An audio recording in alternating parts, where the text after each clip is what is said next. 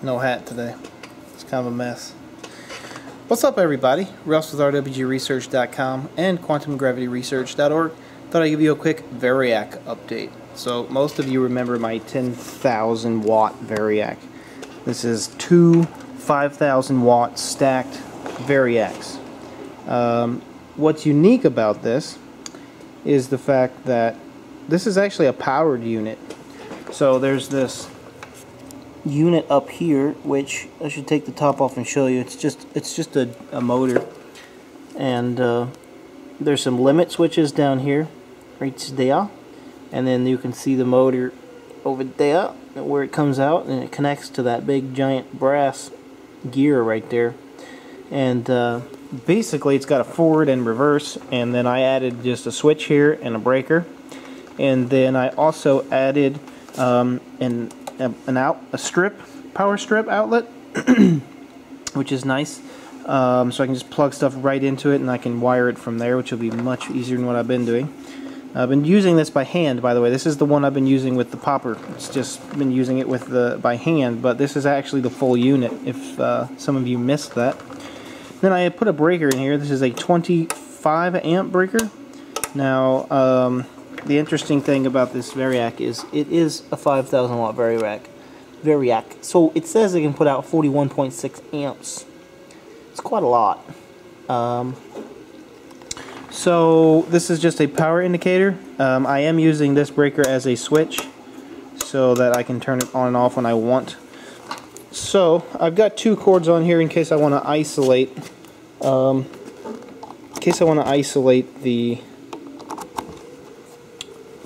The control motor to the input circuit here. So basically, this is my power on. Okay, so when the power is on, the power strip functions, and then up here you've got that motor switch. So down is lower voltage and up is higher voltage. You can hear it running. I'll get you a close up here. So when I hit the switch up, if I can get it in the shot, you can see that it rotates.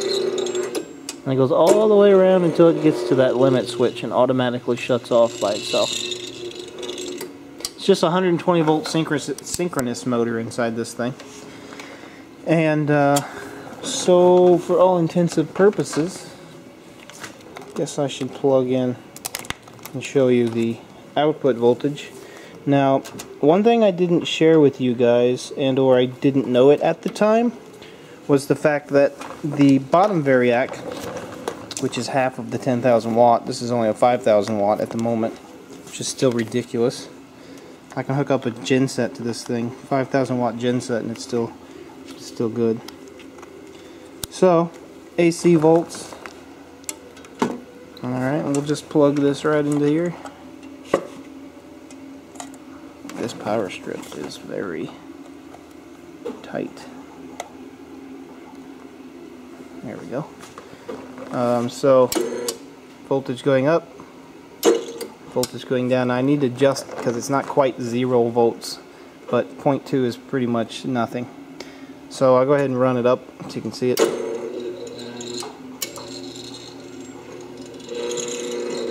All the way to my max input voltage. See how the voltage is low? Yesterday it was 117. That's why my filament extruder goes crazy.